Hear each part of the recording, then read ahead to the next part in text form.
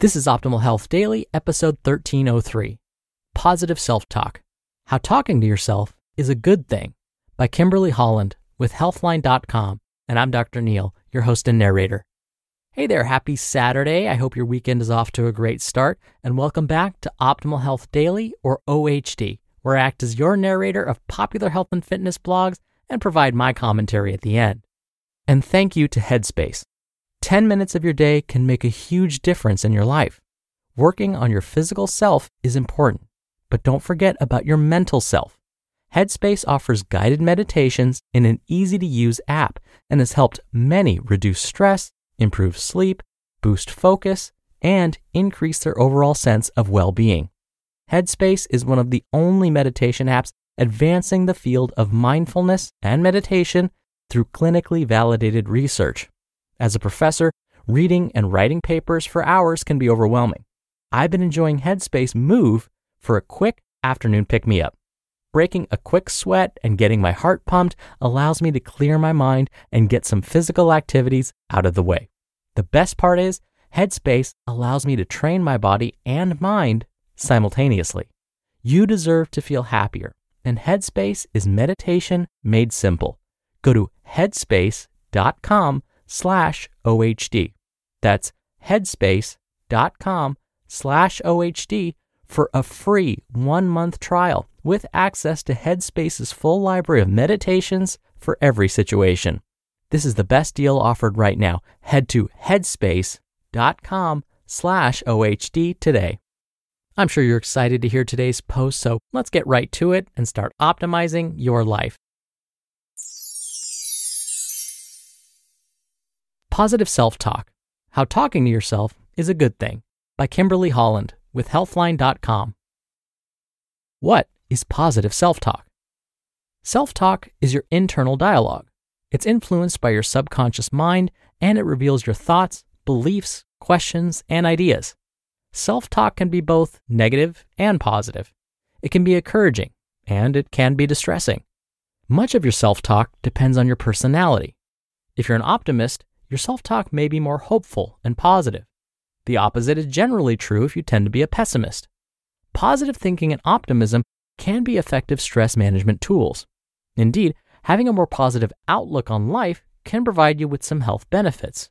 For example, one 2010 study shows optimists have a better quality of life.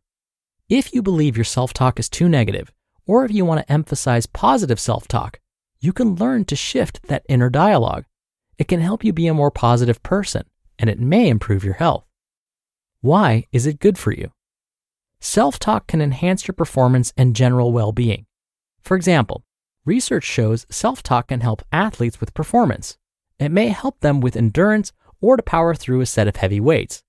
Furthermore, positive self-talk and a more optimistic outlook can have other health benefits, including increased vitality, greater life satisfaction, improved immune function, reduced pain, better cardiovascular health, better physical well-being, reduced risk for death, and less stress and distress.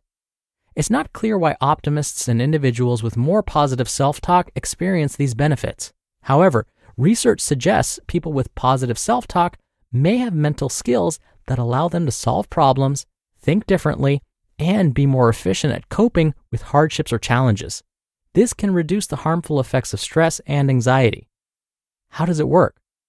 Before you can learn to practice more self-talk, you must first identify negative thinking.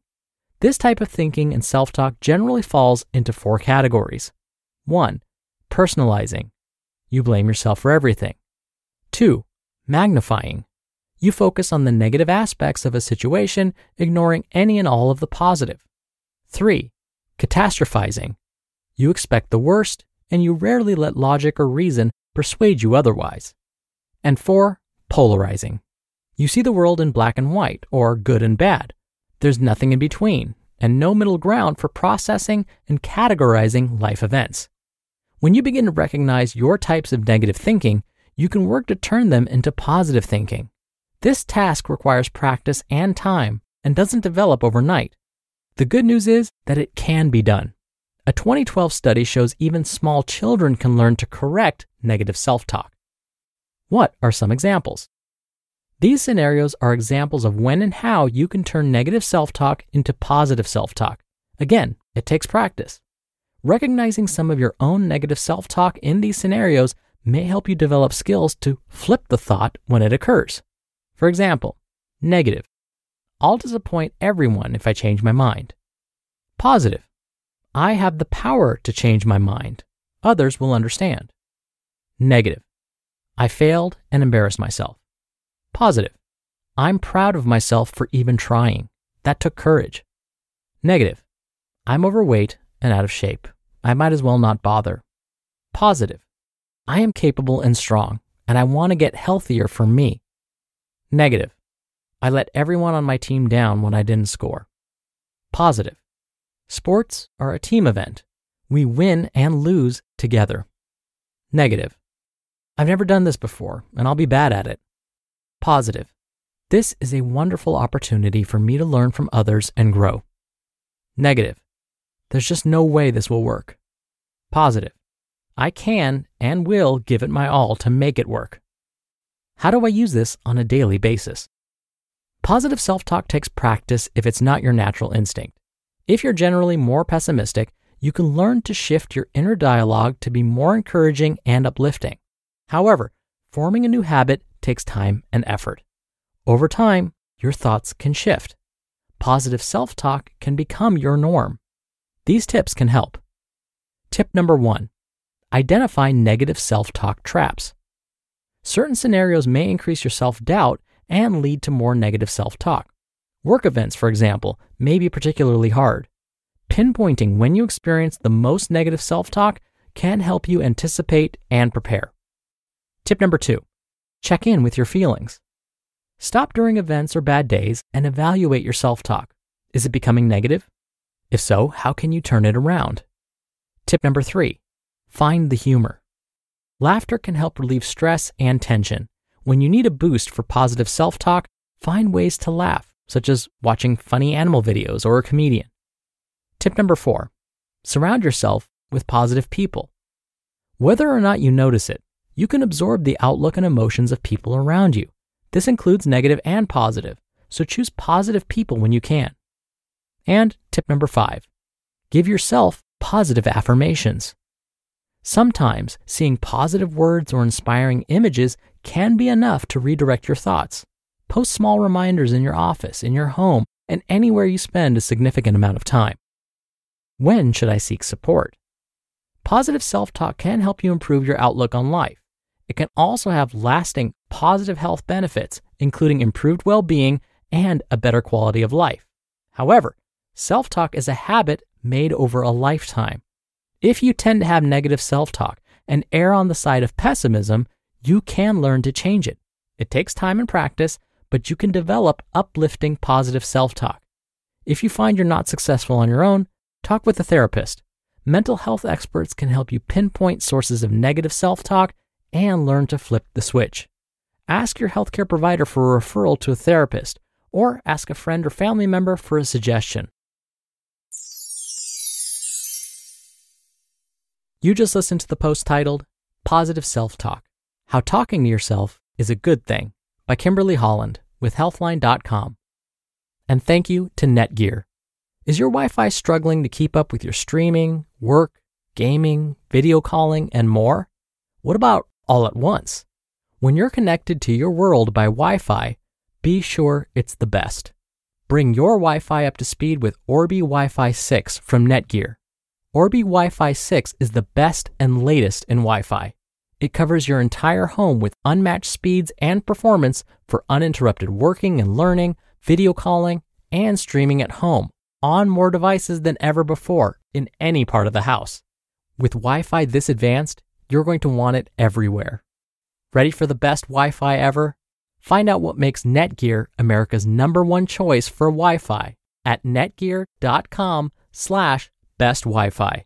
That's netgear.com/best Wi-Fi. Dr. Neil here for my commentary. Positive self-talk sounds relatively easy to do, right? Well, psychologists have discovered that for most of us, even those of us who are a little bit more optimistic, the majority of the thoughts we have on a daily basis are still negative. And usually these negative thoughts are directed at ourselves. It's been estimated that anywhere from 60 to 75% of our daily thoughts are negative and or self-critical. So say we only have 100 thoughts each day. 60 to 75 of them would be negative or self-critical. Now you might be thinking, well, they only studied those with a history of depression. That's why the percentage of negative thoughts are so high. Or they only looked at those who are pessimistic. Nope. They have studied individuals without a history of depression or other psychiatric disorders and found this to still be the case. It's as if our default setting is to be overly negative and critical.